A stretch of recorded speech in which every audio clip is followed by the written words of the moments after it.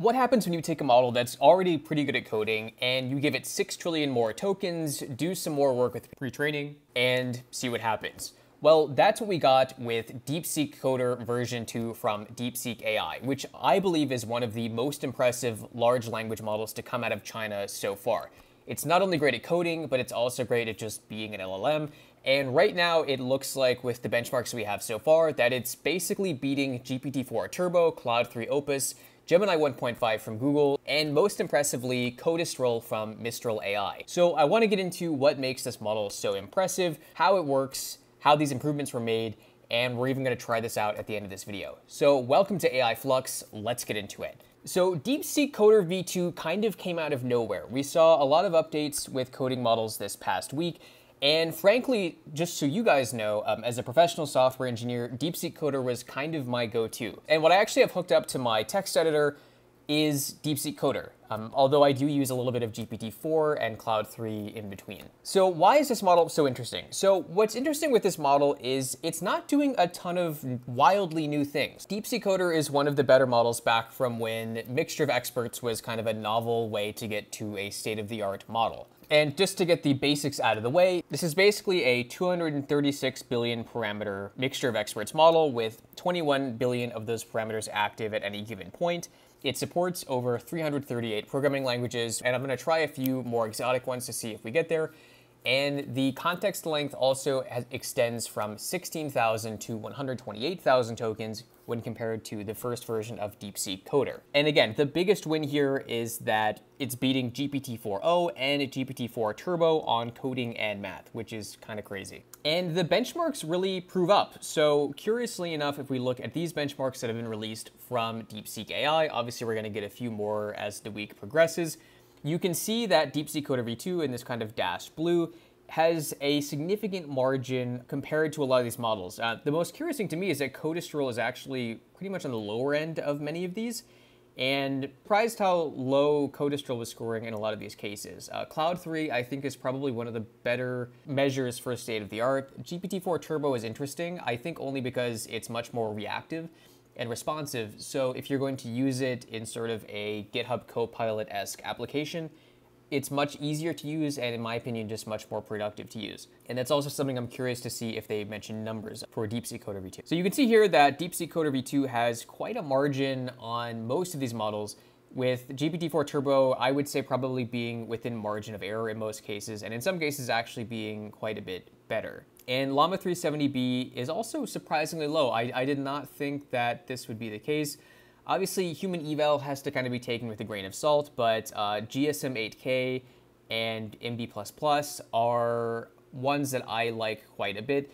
Sweebench was a pretty interesting announcement a few weeks ago, but I'm not really someone who thinks this benchmark has a lot of value. Nonetheless, it's pretty interesting. So how did these advancements actually happen?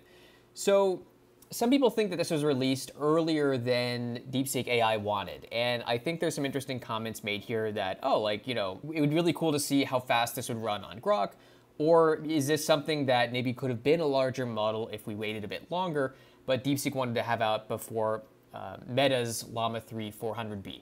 So basically what DeepSeek AI says they did here is that they put a lot of work into finding additional tokens to train on and doing a lot of work with pre-training. And pre-training is something that actually gave a lot of performance boost to Llama 3 at Meta. So it's curious they took kind of a similar approach.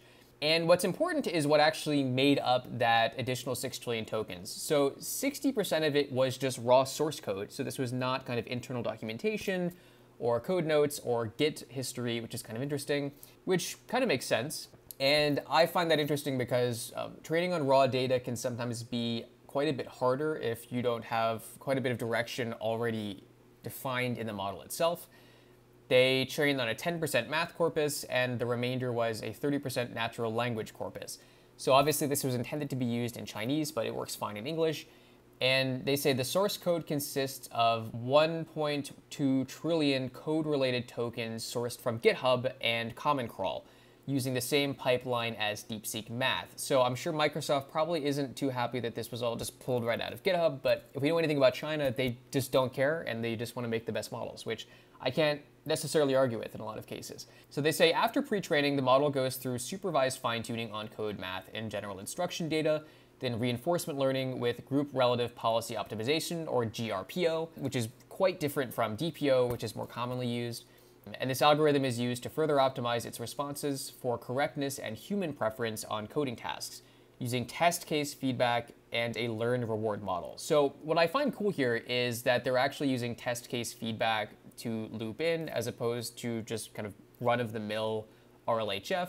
And it's important to note that human preference is actually quite a bit different than RLHF, because this is kind of gray, so we don't know a lot about their process. Apple actually shared a lot about this in their benchmark data with their new models, but curiously, we're not getting much of that from DeepSeek AI. And what I also think is cool is the use of a learned reward model is actually really similar to the massive model that NVIDIA just released, with its entire purpose just being to create data, which is kind of interesting. And in my opinion, obviously, I think DeepSeek is one of the best open source coding models. My usage shows very little that this model can't do, especially when it comes to more complex tasks like standing up an entire page, or really more realistic tasks like looking at a lot of code and then telling me where I can simplify things or pull things out to make things more readable. Because, in most cases, if I can't read the code, or if I can't revisit it in a few months and then also still know what's going on, it's kind of useless. And frankly, that's what I use a lot of this for. I'll just feed in large bits of code and say, hey, where do you think this happens? And of course I could do it, but it saves me time just by understanding the code more so than necessarily writing code, which I think is also an approach Google's taken with Gemini. So it's available both on Hugging Face and DeepSeek AI's GitHub. We're gonna take a look at the Hugging Face page here to see what's going on. What I do think is cool is they have DeepSeek-Coder-V2 instruct and chat, which is something we haven't seen from other coding models before. Mistral did this as well with Codistral, but this has been kind of a trend with DeepSeek for some time. So this is basically the same data from this tweet with a few other ways to download the model, which is pretty cool. I do want to look at the full list of programming languages because I was curious what we actually get here. So first off, one of the really interesting ones is we actually have AMD GPU. So this is actually a markup language that was previous to OpenCL, which is pretty cool. There are also some older ones in here, like Ambient Talk and ActionScript. And some of these might be useful if you want to understand how to fix something in like a really old application. Of course, we have CUDA.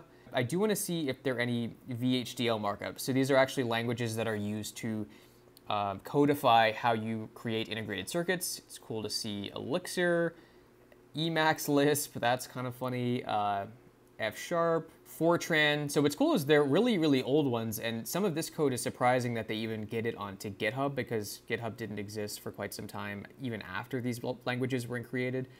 All right, so we have Java, JavaScript, all the standards, Jupyter Notebooks, so you can create some great Jupyter Notebooks with this. Something called Moo Code and MoonScript, which I have never heard of. This is a big one, Nginx configuration file, which is pretty funny. OpenSCAD, that's very cool to see. I actually know a lot of people who are using DeepSeek and LLMs to accelerate OpenSCAD as a service, which is very cool. So they do have VHDL and some other kind of silicon markup languages, which is pretty cool. And so interesting. That's actually a really interesting list. And there's a lot in there that I wasn't expecting, and it covered all the ones that I did expect. And of course, to have 338 languages fully supported, I'm not sure I entirely believe that. I bet some of those are a little heavier than others just because you can go and find more source code about them, but it's pretty cool. And it's also fully open sourced with actually 2 versions of the API. So the API exposes a 230B version and a much smaller, and I would bet faster, 16 billion parameter version. And we're gonna go try one of those now. And you can find some more information about these on the DeepSeek Hugging Face page, not just the card for these new models. So I'm gonna chat with Coder-V2, not just DeepSeek V2, and let's see what we can get up to. So first off, I'm actually gonna start with a non-programming question. I'm going to ask it to give me 10 sentences that have something to do with a glass and a peach. Some models have difficulty with this. I'm curious to see if DeepSeek-Coder can do this on its own. So it's an instruct model, so it should be pretty used to giving us kind of numbered lists. And let's see what we get here. So I write peach and then glass bowl. So The reason I didn't indicate glass, kind of like a mug or a container, is I wanted to see what it said here. So it actually did quite well. It passed this test, and a lot of LLMs have quite a bit of difficulty with this. Granted, it does get a little bit confused where it says a glass window of the greenhouse, but the greenhouse and the peach does make sense, so I'll give it some credit there. So I'm going to clear context, and let's actually get into some coding questions now. So we're going to start with some easy ones. We're going to start with Python, and we'll see what it gives us. So first, I wanted to say, write a basic Python function that will estimate one Mandelbrot set. So obviously, you just generate these, you don't estimate them, but I want to see what it gives us. So first, it tells us what that is. So it says it's a fractal that's defined in a complex plane. The set is defined by iterating over a simple function and then just iterating. So what's cool is it gave us a very, very well-written and concise kind of statement here for our function formatted with PEP8, which is great. And it's very easy to follow. Sometimes Codistral would really struggle with this. It would kind of get caught up over itself with things even as simple as like variable names and what was being fed in. And it gave us something really pretty useful, and it gave us test cases without even asking for them. And what I like about this, specifically the way that they train with test cases, is that it understands kind of what an engineer would want to look for. So frankly, I wasn't really that impressed with Devin, but this is something that I'm actually really, really impressed with. So wow, this actually looks really good. So now I'm going to do my second question where I say, great, and then it says, cool, yeah, we can store the previously generated values. Let's see what it gives us. Okay, so it's giving us a really concise, now updated comment telling us what this function does. We end up with a really simple function, and well, this looks pretty good. Now, a lot of you have asked me to have this generate a snake game, and I think one thing that is interesting with a lot of these models is they have a really hard time actually reasoning on like a geometric plane. So for instance, if you say, write a function that can understand something on kind of a two-dimensional plane or in a number line, they sometimes struggle. So basically, this new question of mine is asking it to write a snake game, but have it work on a radial plane, so around a circle using radians. And some models can do this. GPT-4 can definitely not do this, and let's see what we get. So and I'm going to say, use the language you see as a good fit for this game. So I didn't tell it to use Python. We're just going to see what it uses. And now I'm going to see if it understands why we want to. Hopefully it gives us code. It's still letting us know why this is interesting and why this is different. All right, so it shows Python, even though we cleared context, so that kind of makes sense. I think this model probably picks languages based on what it thinks is most readable, but I would also guess that Python probably is most of what the training data was, because right now if you go on GitHub, I mean, most of it is Python and C, and Python is just kind of directly downstream of C. And wow, so it still used a relatively normal coordinate system, but it did understand that movement needs to work differently, and it understood that we wanted to work around a circle. So that's actually still pretty impressive. So now I'd like to ask something a little bit more complex, and I'm going to ask it to build a really simple ASIC with VHDL. Now, this is something that NVIDIA has done internally, and I want to see if DeepSeek-Coder-AI will let us do this.